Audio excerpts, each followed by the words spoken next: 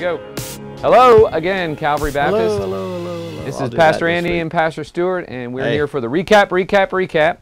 And first off, Pastor Stuart, yes, the state of the church, Stanton, and the world. So, any announcements? We didn't even talk about this ahead of time. Usually, yeah, we do. I know Stuff coming up. I'm a little blank. Just our next big thing at church, instead of state of, is Fallapalooza coming in just a couple of weeks now, 29th, the 30th, day before Halloween. Right, day before the Halloween thing. So, yeah, it's going to be a big day, great day on a Saturday afternoon, and just hope you come out and you tell a bunch of other people to come out. We need a big outpouring. Yeah. To add to that, we still need a lot of candy. Yes. So, folks, bring in candy. If you're hoarding it at home, waiting for the last minute to just dump it all, please be nice to Pastor Stephen, because he's getting really concerned that we don't have enough. So, bring it in now. If you've got it, I know there are some sales that come up, but you know how all that works. So bring in that stuff. Now, regarding Stanton, it's kind of fun. The weather is not quite changing yet. Still a little bit warm, but next Tuesday, my wife told me change to 30s. Yeah. So get your fireplaces ready. I know we are. Yeah. So it's going to be exciting. So the weather's, as far as the state, the nation, we're in a big mess. It's unbelievable. Yes. This is fantasy literature from 50 years ago coming true. Yep. And not fantasy, based in reality, really a warning, but we're getting there anyway. Yeah. Elections are coming up. But elections are coming up. Please so vote get registered. Early, vote often. That's a joke, in case That's you're a wondering. joke. Yes. So, and I won't finish it. Get that done. I don't want to be political. Right, get that done. All right, Pastor Stuart, let's Yes. move into things that you talked about this past Sunday. So, Yes. what happened in Genesis 24? Now, I don't know if you've seen any of the recaps, so we put a little timer on you really? for the recap. Now, Genesis 24 yeah, I did. is the longest, other longest than chapter Psalm Psalm 119. Longest chapter yeah. in Genesis. Yeah, sure. well, I recapped it in one sentence Sunday, which is Genesis 24 is... Okay, here we go. Ready? Boom. Abraham's wife Sarah died. Abraham gets his chief servant to go find a wife for his son Isaac amongst his family back in Ur. And he is successful and brings her back to Isaac. Yeah, I love the last. Wow, that was awesome. That was awesome. I love the last verse or two of this chapter. And Isaac was comforted at the loss of his mother. Yep. That's very tender right there. Right. And but the little thing that most people don't catch is it is also an allegory, though it's a true story. All allegories are true stories that can mean something else as well. And what it meant was the servant is never named in the chapter, though it tells us who he is. And we know his name is Eliezer. And he's not named in the idea of the allegory because the Holy Spirit has never been named to humans. We don't know his name. We only know his title. So the title of servant, and the Holy Spirit serves the purpose of God amongst the people, as well as he completed all the works of God. He moved in creation. He was the one who did the miracles of Jesus, the person of the Trinity that actually performed it. Jesus had to trust the Father and the Spirit to, goes out on a limb and calls Lazarus out of a grave. He had put aside his power to do that on his own. He had to depend on the Holy Spirit to do it. So Eliezer, this represents the Holy Spirit in the allegory to get a bride for the Son of the Father. And the Holy Spirit's job is to bring together the bride, the church, for the Son to be presented to her at the second coming. So it's a cool allegory, and then some people, if you go too far with an allegory, then you start picking out little details and making them mean stuff it doesn't mean. That's where you want to go. Just relax. But it is a graphic and very accurate picture of what God's going to do in the New Testament for us and how that comes about, basically. Yeah. Cool. Well, one of the things that came to my mind was you and I talked about this term, a mechanistic oracle. Woo! We talked about it because he taught me that term like 20 minutes ago. Yeah. And basically a mechanistic oracle, it's a fancy way of saying, God, what is your will? I'm going to do this. If this is your will, then you do that. Right. So you're setting up a system where the yes looks like this, the no looks like that. Yeah. It is a set mechanism, just like a motor always does a certain thing. You're setting that up. And just the idea of all that human beings can never be 100% certain, because we have one thing we cannot do, and that is look into the future. And people want to look into the future, as evidenced by necromancers and fortune tellers, all of whom are either lying charlatans going to take your money, or inspired by the devil and going to take your money. There's no middle ground on that. Right. But the people in the Old Testament didn't have a completed Word of God, and so they needed God to speak to them. In the New Testament, we have the completed work of God, but we want to know, do I marry Sally or Susie? And God doesn't say that in the Scripture. Right. And so human beings at both sides of the cross want to know the will of God. But the Bible tells us in the New Testament, Romans 12:1-2, not to have your mind conform to the image of the world, but to be transformed by the renewing of our mind in the Word, so we can prove what the good, acceptable, and perfect will of God is. So if we walk with God and we saturate ourselves in the Word, we prove it by doing the will of God. I mean, we don't prove it like, yep, that's the will of God, I can prove that. The proof is in the pudding and the doing of it. And so that term you use, which I can't say it correctly, so I'm not going to say it right now. Mechanistic oracle. Mechanistic oracle. So in the Old Testament, the classic example is Gideon put out a fleece, and so now it's become, that's what it's called. He took a lambskin, threw it on the ground, said, okay, if all the ground's wet and the lambskin's dry, I know that's what you want me to do.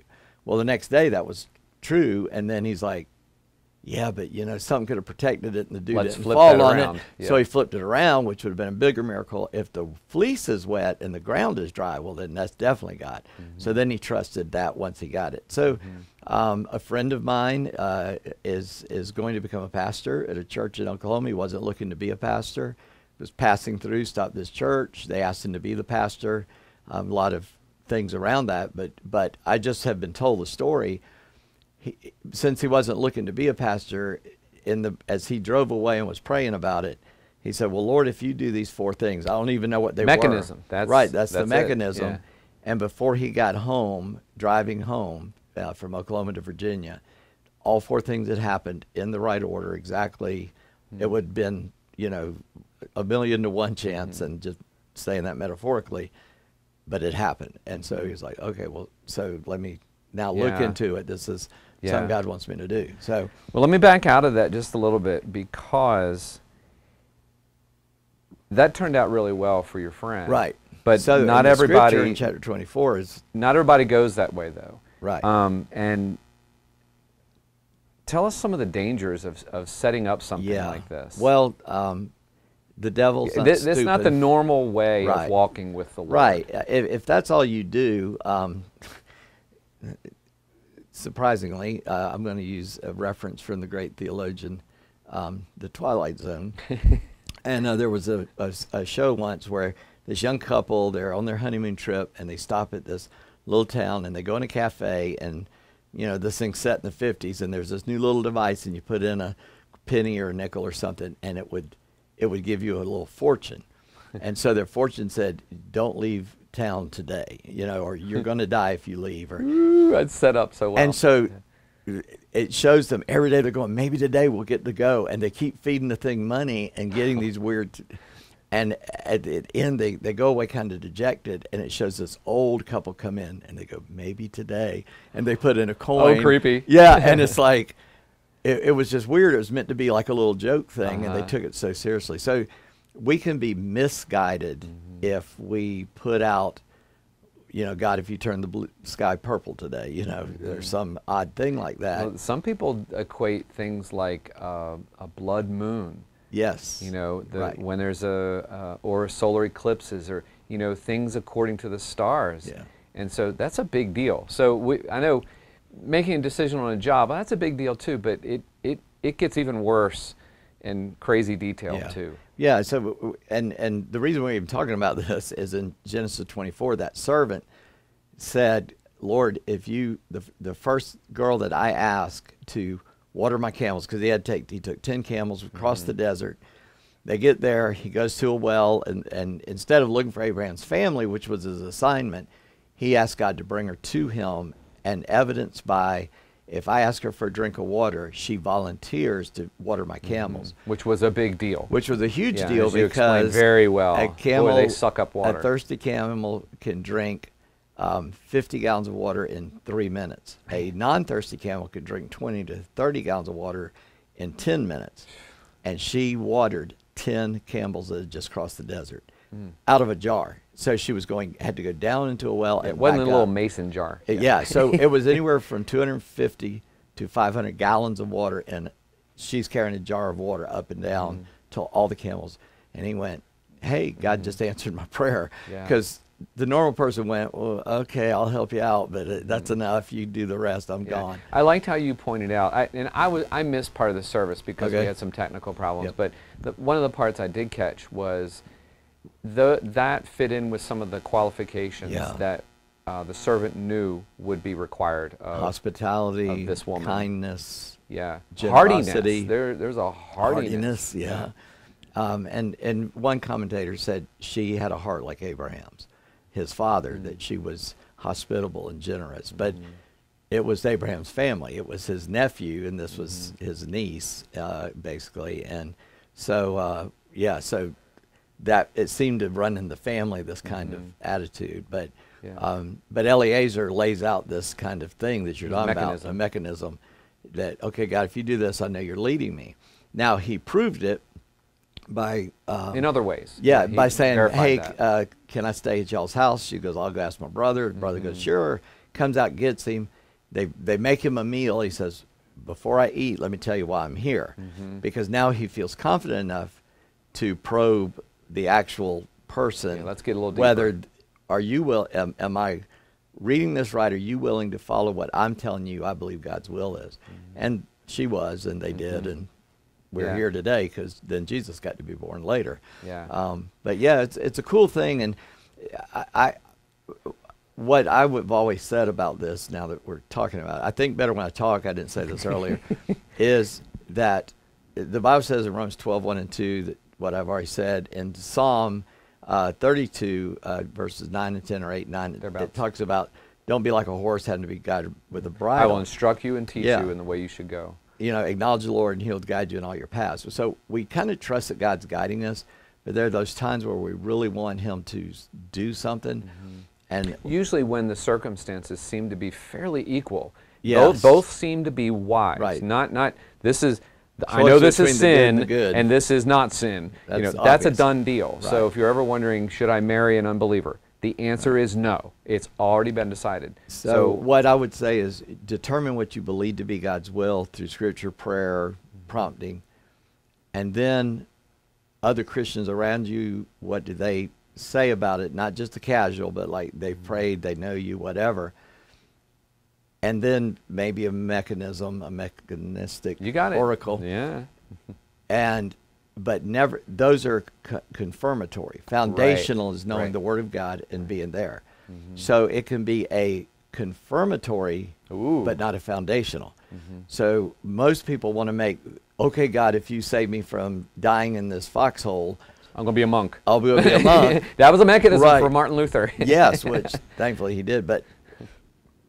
But that God saving you or doing some physical act in your life which shocks you, should be confirmatory, not foundational. You shouldn't ask God to do something if you haven't been seeking Him, looking for. Try to determine in yourself what you believe to be God's will with the best. God gave you good sense, and He expects you to use it. He don't ask for the miraculous when the standard will do. But all of us have those times. I mean, I've fasted before I asked my wife to marry me. I've fasted as I was looking, does God want me to come to Calvary? But that was to find the idea of the will of God. Then He just gave me some stuff that I didn't even ask for. It's like, okay, this is where God's leading. It makes me think of something, Pastor Stewart, about our walk with the Lord. And I wrote this down. It's walking with the Lord is foundational to be a Christian. And some of those standard disciplines I've discovered are so crucial. And you've already mentioned a few, and that was Bible study, you prayer. must be reading your Bible. Right. If you are opening your Bible and going, oh Lord, if I'm going to put my finger down on a spot and that's going to be my word for today, you've just set up a mechanism, and that is a poor way of determining what God's will is, what His word is for you today. Right. However, I have heard of times when God actually used that in a God-glorifying way. Right. But if that's the way I'm always walking with Him, that's not walking. That's always putting God to the test. Yeah. And God's done that for me, not in a blind way of just going, okay, God, show me. Yeah. But just that I was very, like, I really want to do this, I really want to do this, and God, I couldn't seem to get assurance from God that I should. Yeah. And then just in my regular reading, I came across some verses that said, no, you shouldn't do that because this is what I'm calling you to do. Now, it wasn't, Stuart, do this, but... Nor was it writing in the sky. No, but the language of the Scripture applied directly to what I was doing, and it was a call to a prophet in the Bible, and I don't equate myself with that prophet, but the words to him were the words for me that I needed to hear. Yeah. Later, I found out that I could not have been a missionary anyway. I didn't even realize that at the time, but I just was looking for God, what you want me to do in my life. That was the deal. I wanted to be a missionary. And God wouldn't let me do that physically. He said, no, you just go call other people to be missionaries. And so... And all are important. Yeah, and as a young man, when you realize 90% of us, 90% of all Christian workers live in the United States, you know, it's unbalanced, and we feel very, I feel very guilty for staying here. I don't feel guilty for staying here. Don't take that way. I meant then I was like, can I go? And God says, no, I want you. And so I have pastored several people become missionaries, and my own kids included. So, you know, I see that I've got a role, but that wasn't the exact role. But anyway, and God will do things like discerning God's will. It's I remember Henry Blackaby said something about that because he did a whole book, experiencing God, knowing and doing the will of God. And I remember stepping through that, and one of his points was, if you are having a hard time hearing from the Lord, you have a crisis at the core of your walk with the Lord. Right. You have a crisis. That's a serious issue. So the number one thing to do, first and foremost, is be in the Word. And by that, it's reading it on a regular basis. That's every day. Don't wait until you're starving to go eat a meal. And don't spend 1 minute. Yeah. You know, up it by 5s. Right. Keep doing it. And Study you a won't book. regret it. We were talking about this yesterday about spiritual disciplines. Fasting. Yeah, and you know, one of the things I thought of was the guy that said, "Lord, I believe, help my unbelief." Right. And I've really taken that to heart about my prayer life, in that, sure, I do have doubts, but there's a big difference between saying, "Lord, I believe," and then putting the blame on Him. You got to help me with my unbelief. Right. It's both. Yeah. He does help that. So, Lord, I'm going to do this. Lord, bless it, and I'm going to listen to you. Right. It's both. It's never blaming God for, Yeah, I didn't get help, so I didn't do it. In life, I think this is generally true, but in Christian life, it's especially true, and that is you have to always be open to change, because you can make a bad decision or a wrong decision, and then let's get really into high weeds. It may be the right decision, but it's not easy. That's when you really got to know you're walking with the Lord, because you're going. Everybody else is going, "What are you doing? This is horrible. Why would you be doing it?" Because God told me to. But those tend to be rare. Jesus in the garden. Yeah. Lord, if there's any other way. Yeah. And God said, nope, this is it. Okay, I'll do your will. It's not going to be easy, but I will do it. Yeah. And we have to have that attitude, but we also have to be willing to hear God go, get out now. I didn't tell you to do that. You're an idiot. Move. Right. And I mean, I'm sure God speaks to you guys nicer than that, but He calls me an idiot occasionally. Yeah. Well, that's all we're going to talk about today. Okay. So thank you for talking about Sure. this. This is good stuff about discerning God's will. And thank you for joining us today for the recap. Read your Bible. Pray. Fast. Come to Yes. church. That's a discipline. Give. Yep. Witness. We are going to see you Sunday, I hope. God bless you. Goodbye. Shocker.